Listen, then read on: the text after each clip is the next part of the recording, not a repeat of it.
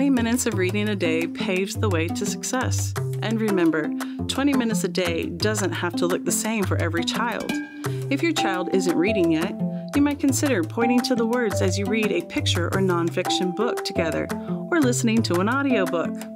Help early readers join in by letting them sound out familiar words or letters throughout the story.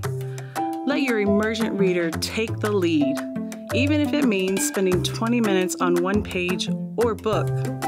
Spending time together reading with a caring, trusted adult helps boost their social, mental, and physical health no matter what stage of reading they are at.